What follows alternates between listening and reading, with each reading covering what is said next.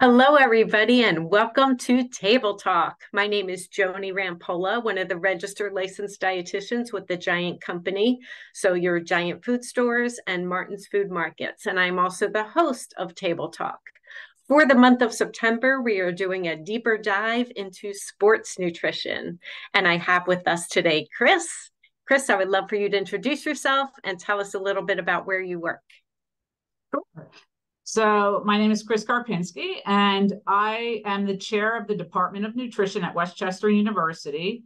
And I've been with the university actually for 23 years, started as an adjunct professor.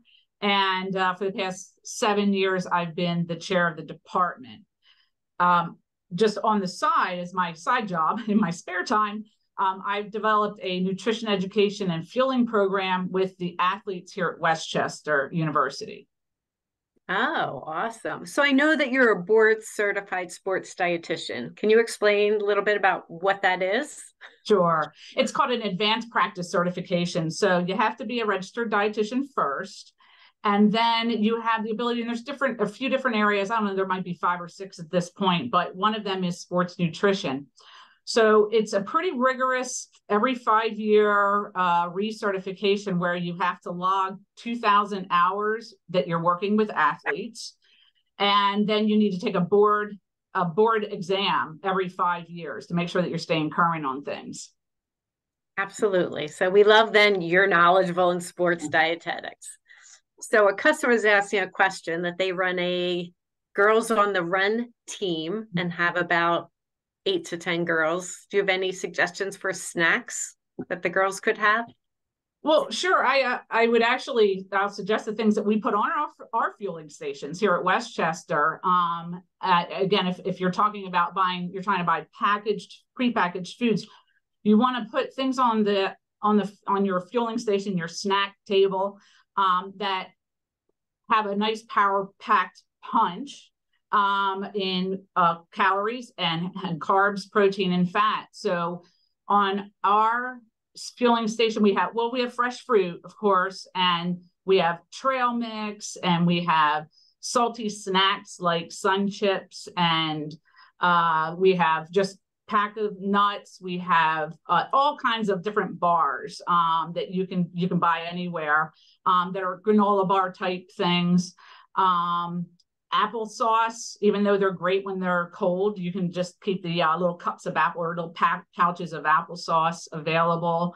Then we do have a lot of refrigerator items as well, like chocolate milk, and we use Uncrustables, but we also make homemade peanut butter and jelly sandwiches for the football team.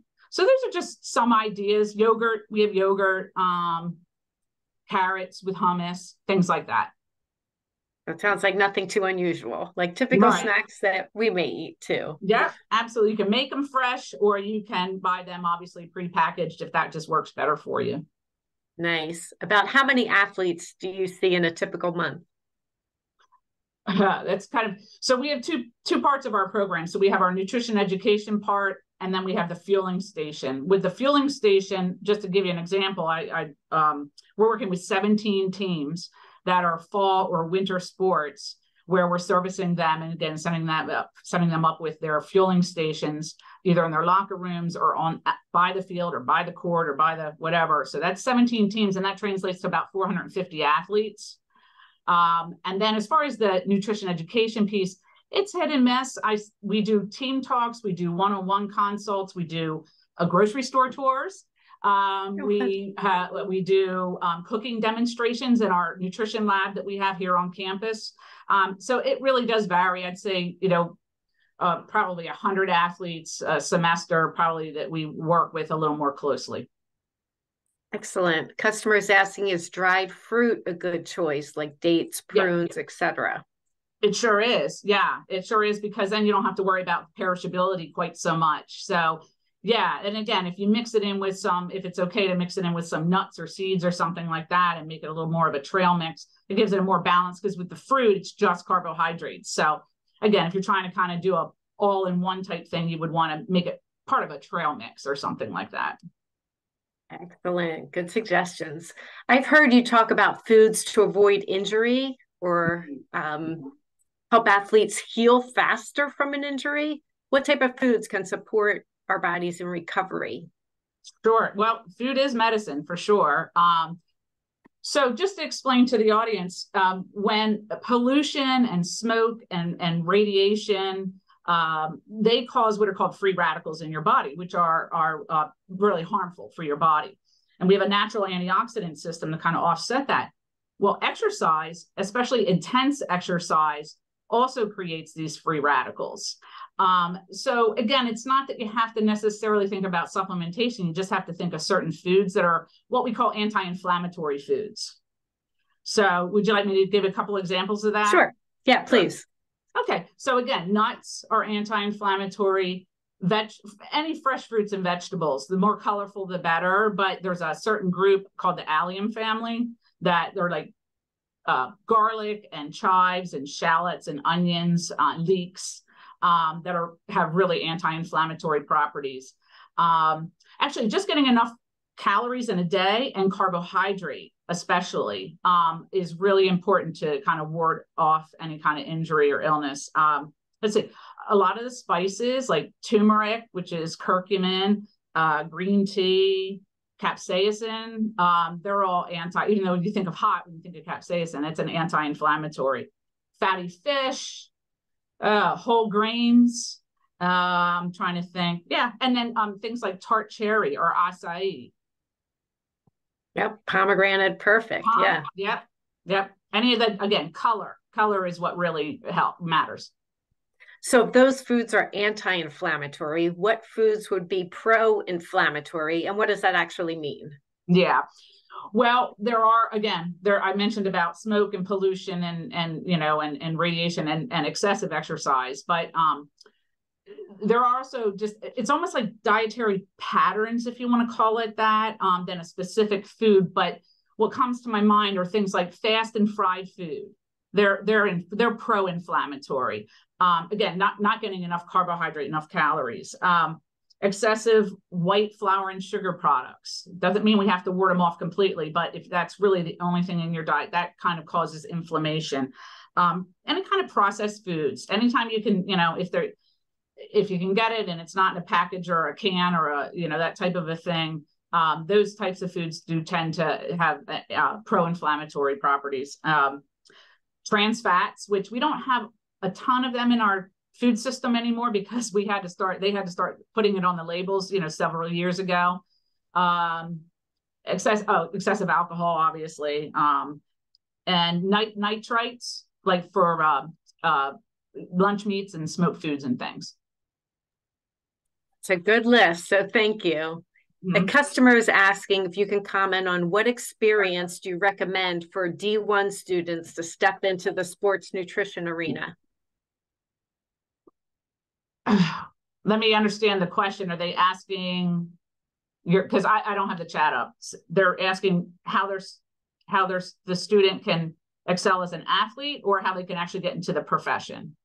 Can you figure that? I mean, the question as it reads, what experience do you recommend for D1 students to step into the sports nutrition area? Emily's saying to get into the profession. Yeah. So they would want to attend a university that has an accredited program for dietetics, for nutrition and dietetics. And right now, we've just gone through a transition where to become a registered dietitian, nutritionist, you have to have a master's degree as of January 2024. So if someone has a passion for nutrition, they would want to get their undergrad first, and then they would need to get their master's and then, take the exam and so do a dietetic internship and take the exam. But if they were a D1 school, I bet you they have a sports fueling program and registered dietitians that are working with the athletes, and tell that person to seek out and try and volunteer. Because part of my program here at Westchester is I use undergraduate students to volunteer that are interested in sports nutrition, and they volunteer and they man my fueling stations and help us with the food and such. So hands-on at a D1 school probably should not be much of a challenge. That's awesome. A customer says, great to see WCU represented by Chris, an excellent teacher and leader. Yay, I think Chris. that was, I think that was Loretta. Hi, Loretta. Another question. My son gets exhausted from football practice. What recommendations do you have for recovery? Well, it's if you're going to eat with about in an hour, or not letting much more than an hour go, you can just go have a nice meal, and that's perfectly fine.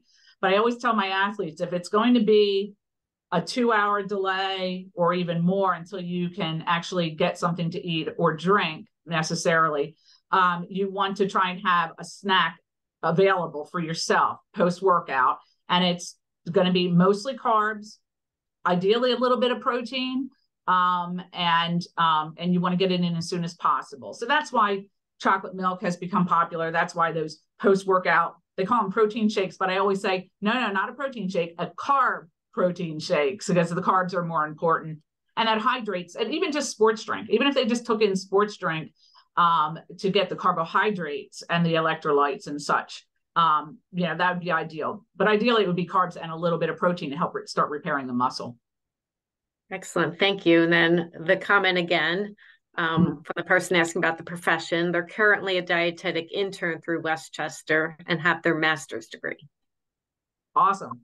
That's great. Yes, we have a dietetic internship program that started about, I think we're in our 3rd cohort. So that's great. Can you share some of your pre-workout, during workout, and post-workout strategies with us? Sure. Well, think about the pre-workout. There's nothing really scientific about it. It's just, if you think about when we eat, about 3 or 4 hours later, our blood sugar has dropped down to normal levels. So if you don't eat again for a couple more hours, you're going to be low energy. So the pre-workout is just a little something to kind of be a stopgap.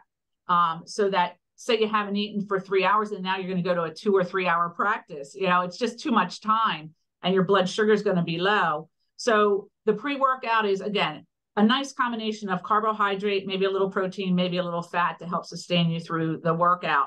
But it depends how far out. If you're 2 hours out, you can have a snack. If you're 3 or 4 hours out, that could just be a meal. And if you really have messed up and you haven't had anything right before the workout, depending on your tolerance, it would be something semi-liquid or liquid. So again, yogurt, a piece of fruit, sports drink, something like that, just to give you the bump. I always use the analogy of a gas tank. How food is the fuel for your gas tank, and you just have to just kind of top it off a little bit. And then a customer says, I can't help mentioning I'm from Westchester, grew up on Prince Street with the college practically in my backyard. Yeah, I think yep. That's only 2 blocks up. I think she's Price Street. That's 2 blocks up. Oh, Price Street, yes. Yep. Yeah, I can't even see but I've been here for over 30 years, so. Have you ever worked with athletes that have dealt with eating disorders?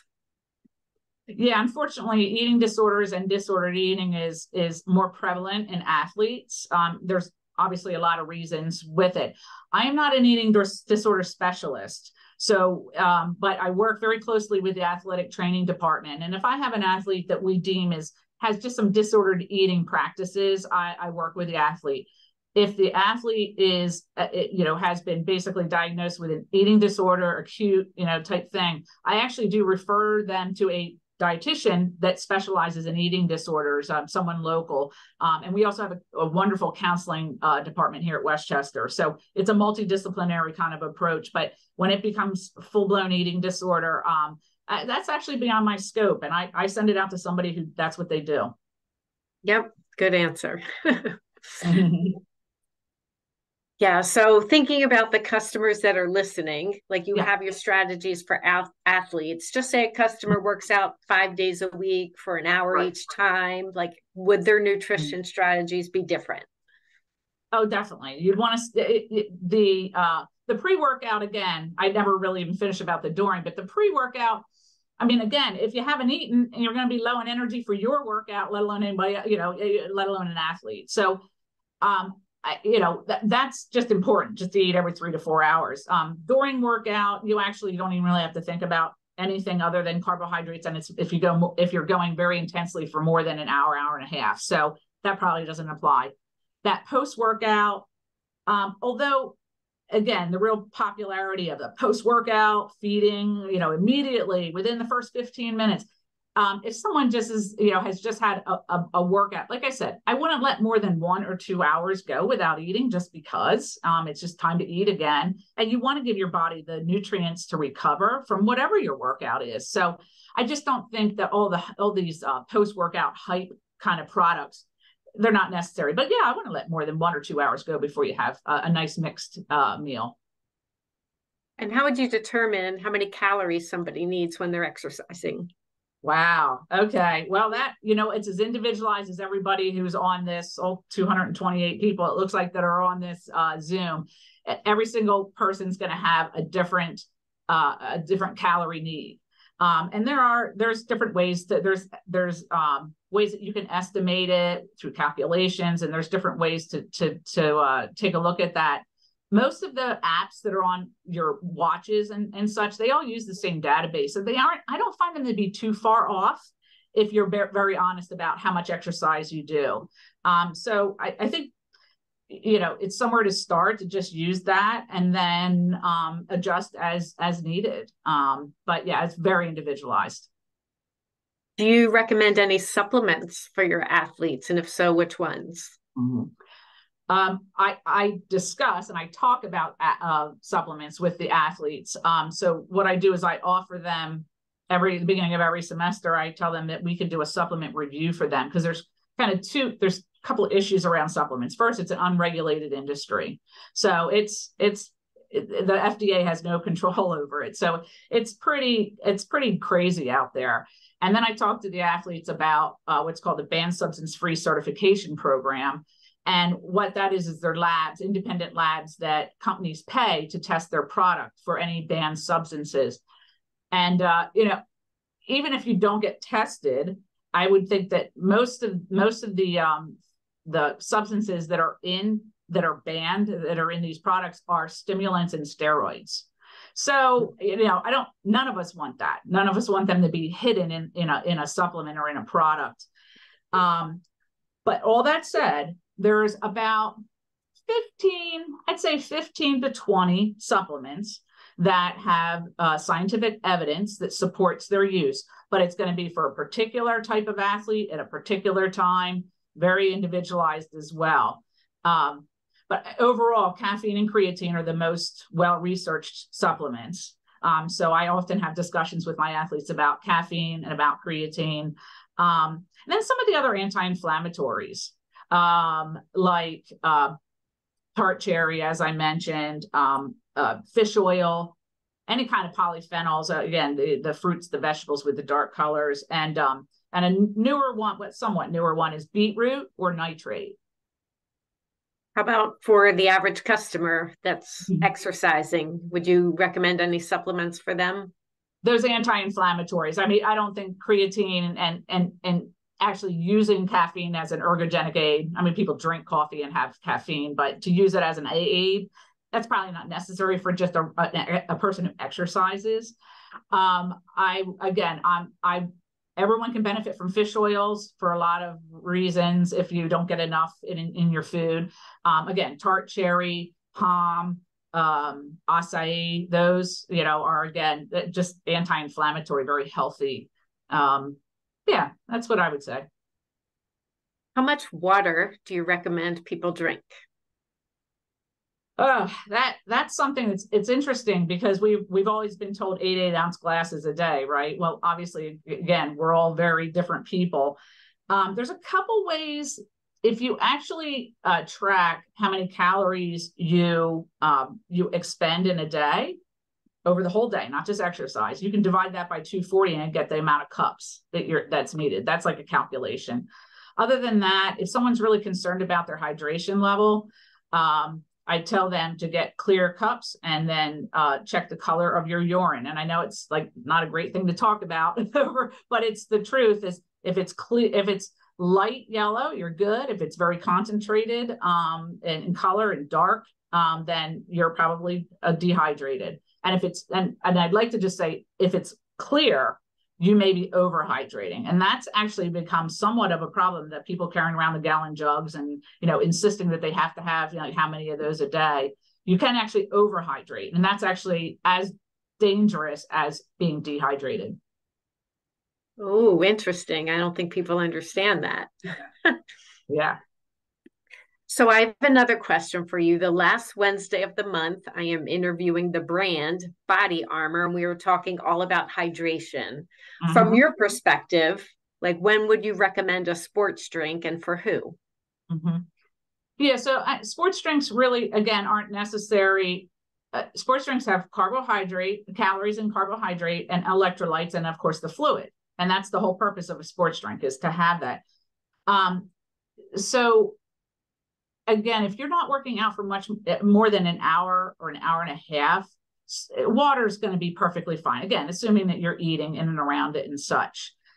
We tend to get enough, electrolytes in our diet, again, unless we're skipping food groups. So I think that unless you're working out for more than an hour, hour and a half, very intensely, a sports drink isn't necessary. And as I say that, though, I did mention sports drinks a couple of times as kind of a catch because you don't have time to eat, or you don't digest well, and you'd rather just drink, some calories. So there's use for it, and I could see that there might be use for it for somebody if they aren't eating on a good pattern. But other than that, yeah, it's probably not necessary in most cases. So we have a couple questions relating to being overhydrated. Can you just explain that a little bit more so people understand what they should look for and what are the dangers of it? Sure. So, and again, there's no particular amount. It's going to be different for every person. But as I mentioned, if you're looking at the color of your urine and it's clear, there might be a chance that you're overhydrating. What happens when you overhydrate is you water down the amount of sodium in your blood. It's called hyponatremia. And when you do that, it throws everything, and especially attacks the brain cells, and they swell because of this imbalance, too low a sodium, basically. And that's why you've seen marathoners at the end of a race. Sometimes they collapse and they have a heart attack, and it's because actually the brain cells have swelled. So I know it sounds dire, but it doesn't happen all the time. But it is something where, again, you don't just drinking to thirst. If you really trust your thirst mechanism, drinking to thirst is really the approach that especially athletic trainers across the country are doing, is that drink to thirst, because athletes are usually in tune with their thirst and not just doing it unconsciously. You're doing it because you're thirsty. So hopefully that explains it to the person who asked the question. Yep. And a customer is asking your opinion on Powerade Zero. Well, any of them. I think there's a G0, Powerade Zero. The purpose of those is the electrolyte replacement. That's the idea, and fluid, obviously, right? And the idea with that, especially with athletes, is there's athletes that have incredible electrolyte needs and fluid needs, and they can't get it all just in and around practice or a game. So they drink throughout the day, but they don't want to have those simple sugars throughout the day. That's the point, right? So the zeros are to give the fluid and the electrolytes that are needed, but without adding all the additional calories from a simple sugar. So that's the purpose. I mean, it's fine. Like I said, if someone has those needs, then it's a good product to not add just additional, like, simple carbohydrate calories. And I will just comment that Body Armor, who we are interviewing, also owns Powerade. So we can ask them some great Powerade questions too. Absolutely. Yeah. So another comment from a customer: does heat and humidity affect how much water we should drink, or should we drink more sports drinks? I answered that. The answer is yes. Heat and humidity are going to make people sweat more, and that's why we're giving athletes sports drink or more water. It's because they're losing electrolytes and water through their sweat. So yeah, definitely your needs increase. Again, how much, it's different for every situation. So this, and one other thing I want to mention about sports drink, because of the sodium in most sports drinks, it helps you hold on to the water. So if you just drink plain water, a lot of times it just goes right through you. The sodium in sports drink helps you hold on to the water a little better, so it doesn't just go through. Nice. The customer is asking, how low does your serum sodium level have to get in order to be considered hyponatremic? And I know every lab is a little bit different. I think it's 35 milli equivalents, less than 35 milli equivalents. That means nothing to any of us, because what you have to do is get a blood test. But that's what it is. It's less than 35 milli equivalents. I think so. Someone can check me on that. Do you typically recommend a specific breakdown of carbohydrates, proteins, fats for your athletes? Again, another individualized kind of approach is the best way to do it. But what I actually would suggest, if everyone wants to look up, I think everyone's familiar, there's a MyPlate that the government put out. The United States Olympic Committee, so the USOC, it's Paralympic and Olympic Committee now, put out what's called the Athlete's Plate. So anyone who's interested in this, just Google the Athlete's Plate USOC or something like that. And they took the plate that we're using for like education with children and such, and they made it into a true, it's a proportional plate. So to kind of answer your question, and they have a light training day, a moderate training day, and a heavy training day. And the difference is how much of that plate is carbohydrate, grains, and those types of carbs. So for the heavy plate, it's 50% of your plate should be grains and potatoes and starches and things like that. And then basically 25 protein, and then vegetables.